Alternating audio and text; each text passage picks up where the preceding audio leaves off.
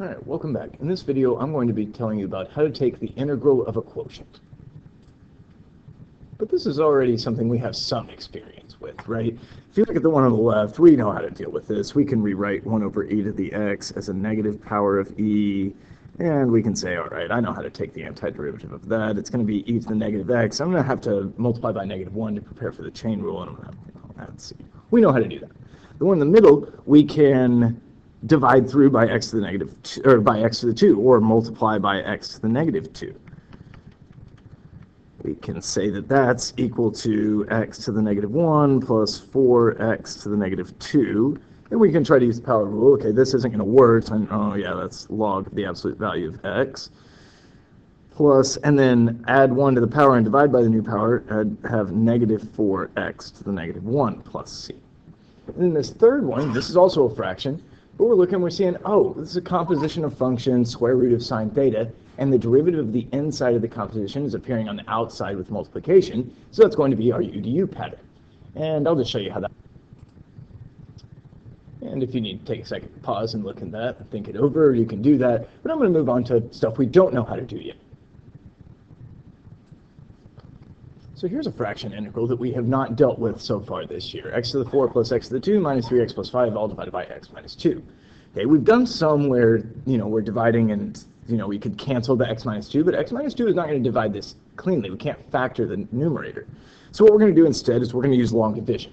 Now, in AP Calculus, you usually, pretty much don't have to use long division. We can use synthetic division for that. So what I'm going to do is 1x to the 4, I'm copying the coefficients.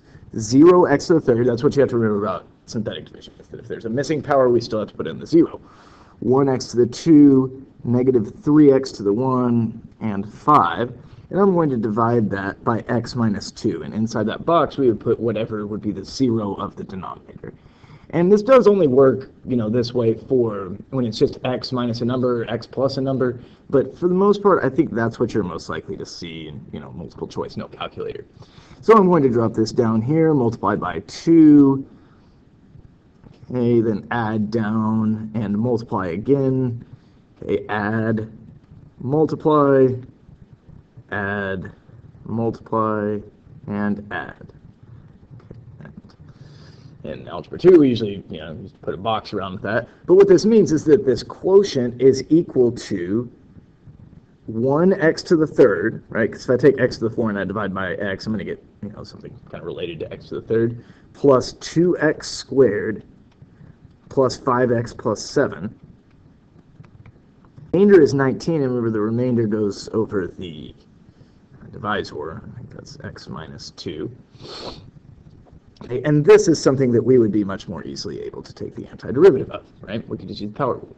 So I'm going to say this is 1/4 x to the 4th, 2/3 x to the 3rd, 5/2 x to the 2, 7x. And then this thing over here, this would be like 19 times x minus 2 to the negative first power. So if I try to use the power rule on it, we divide by 0.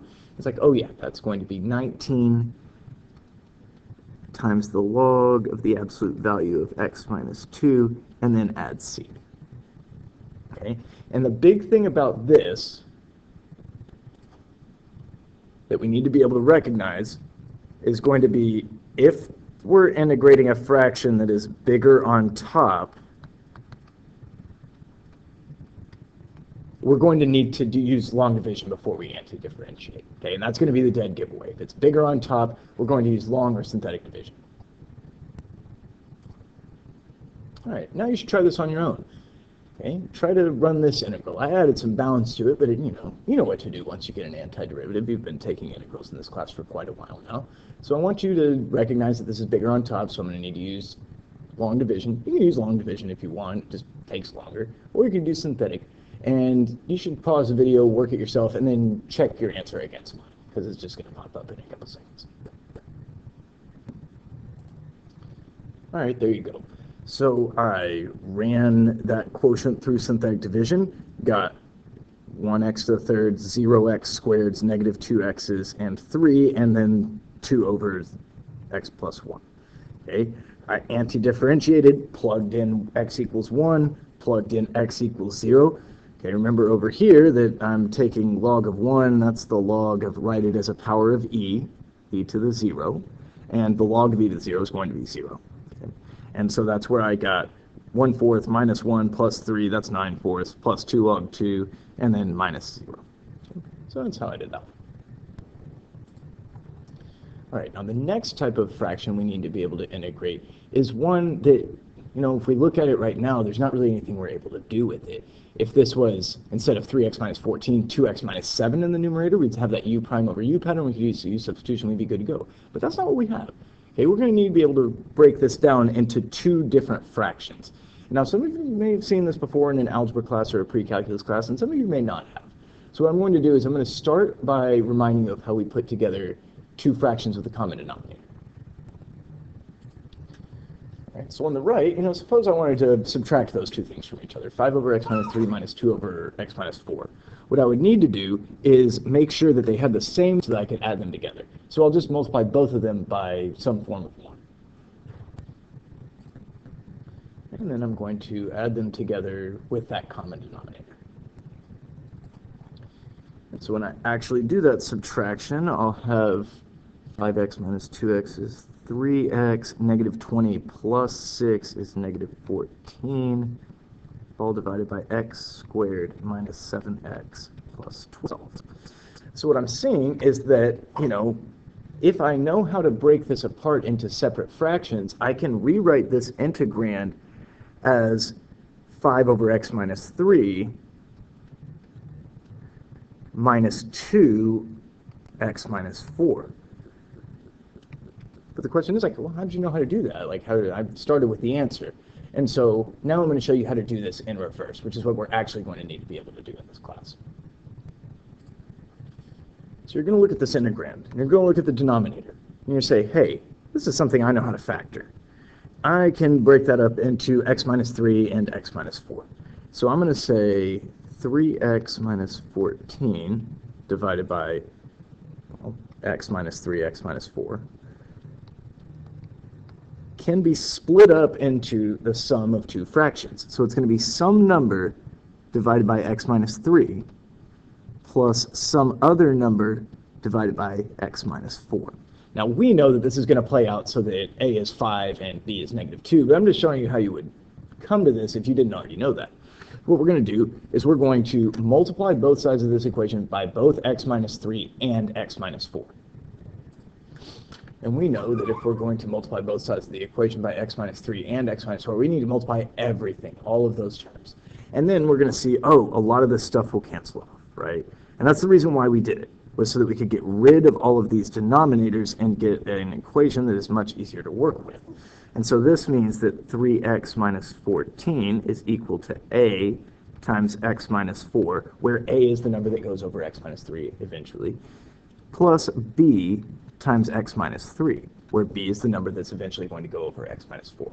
Okay? And this equation is true for all x. Okay? So if it's true for all x, it'll be true for convenient x's, like, say, x equals 4. We'll let x equal 4. Okay, when I plug in x equals 4, I get 12 minus 14 is negative 2 equals a times 0. Plus, 4 minus 3 is 1 times b. Okay, so that means to me that b equals negative 2.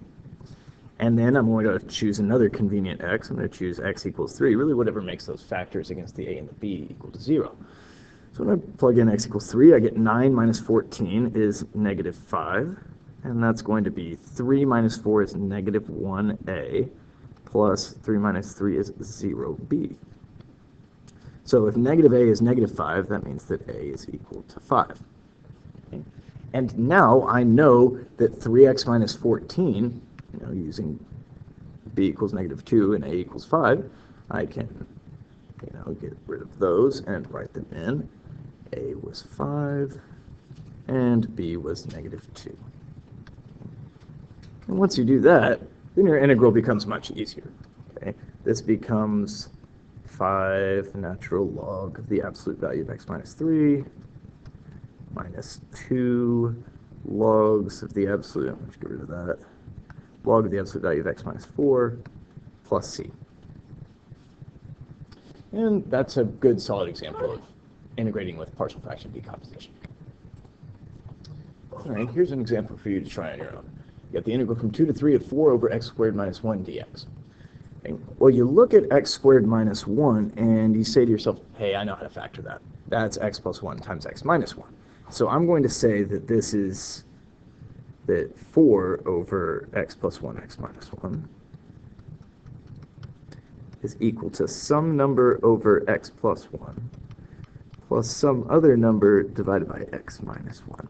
Now I want you to try to figure this out yourself. So you should pause the video, try to break this down into the partial fractions, figure out what a and b are, and then check your answer against mine, because it's about to pop up. Okay, there you go. So now that you've got it down to a equals -2 and b equals 2, we're going to rewrite this over here as the integral from 2 to 3 of a over x plus 1 plus b over x minus 1. Okay. Now, I want you to take it the rest of the way, try to integrate this, get an antiderivative, plug in the top, plug in the bottom, subtract, and then check your work against mine again.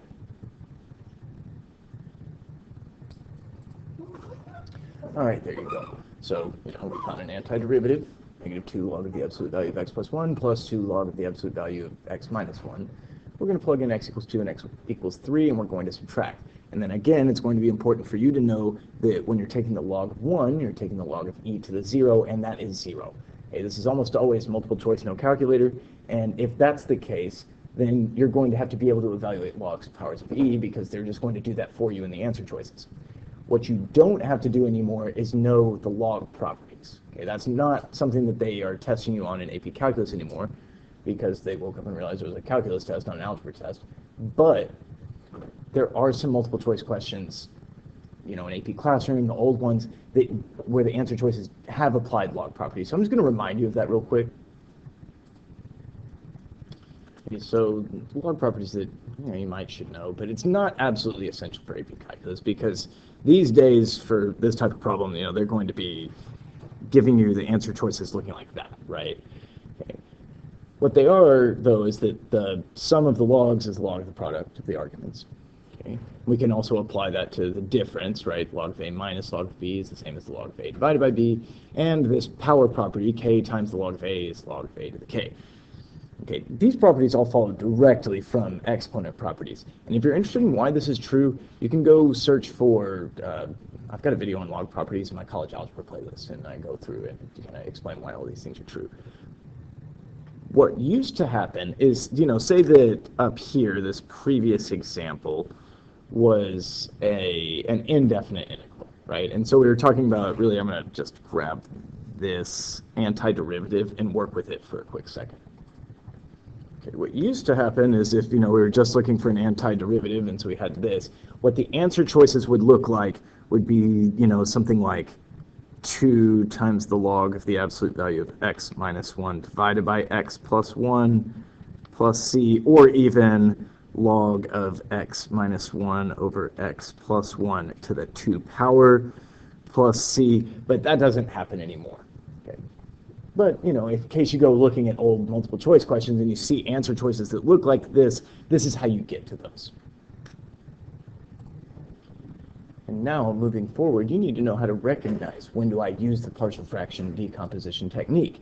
And it's pretty easy to recognize. The dead giveaway is going to be that the denominator of the fraction factors nicely.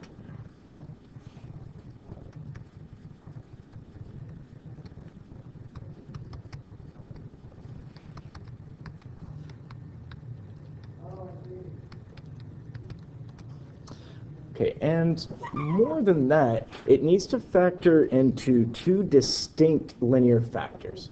Okay, so it needs to be, like x plus something, x minus something, x plus something, x plus something. It could be 2x plus 1, x minus 3, or something like that, but that's pretty unlikely, because I think the factoring that you have to do should be pretty basic. All right, so in conclusion, we need to be able to recognize a couple of different things based on what we've learned today. Okay, we need to recognize that some of them we're just going to hit with algebra the old way, right? We're just going to use the distributive property on this one.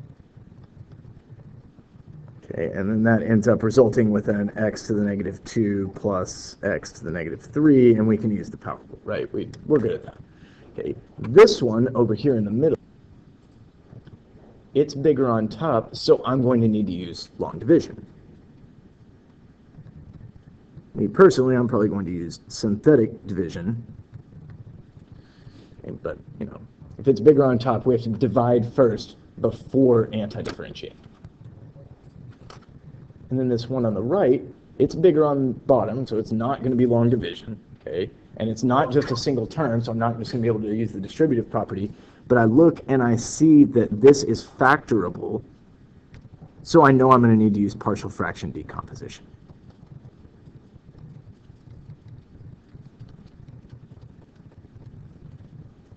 Okay. And that's really all I've got to show you for this video. I am going to do a couple more examples, but I'm just going to put them up real quick so that you could practice if you need it. All right, give these a try. Pause the video, try them on your own, and then check your work against mine. I'm going to put that up in like 5 seconds. All right, there you go. So you'll see that these are 2 examples of multiple choice questions that are old, where they've applied some log properties. And I'm telling you that these days, that's not going to happen. Okay? That used to be something they emphasized, and it has just not been emphasized lately. I've seen some questions where they'll just, you know, it would be half of log of 2 plus log of 4 minus log of 3. They would not combine the 2 and the 4 at this point in time. And same for the second one I did in blue. They would just leave it as 1/3 log absolute value of x minus 1 minus 1/3 log absolute value of x plus 2. They wouldn't combine them into a single fraction. So if you're looking at some of those old multiple choice questions, that's really what's going on there. Okay, now these last 2 examples are 2 that we need to be able to do, but they aren't going to require partial fractions. Okay, the first one is just dividing by a single term, so I'm just going to write that as the integral from 1 to e of x squared over x minus 1 over x dx, which I can rewrite as the integral from 1 to e of x minus 1 over x. And then, you know, when I do that, I get myself an antiderivative. Wait, pardon me. Minus the log of the absolute value of x as x runs from 1 to e. Okay, so that's going to be 1/2 e to the 2 minus the log of e minus 1/2 of 1 squared minus the log of 1. And then I'll get e to the 2 minus 3/2, and that's going to be answer choice E. There it is. Right there. Okay, and then the last one, this is one that we kind of just have to know. We have to look at this and we say, oh, okay, 1 over 1 plus x squared, I've got an antiderivative for that. And 5 over 1 plus x squared, well, that's just 5. I can factor out the 5. 1 over 1 plus x squared dx. And that's going to be 5 times that antiderivative is arctangent. And that's why it's going to be answer choice D. So don't forget about those derivative rules and antiderivative rules that you just have to know. Okay, those are important too. But that's all the examples I have for you for this video. Thanks for watching.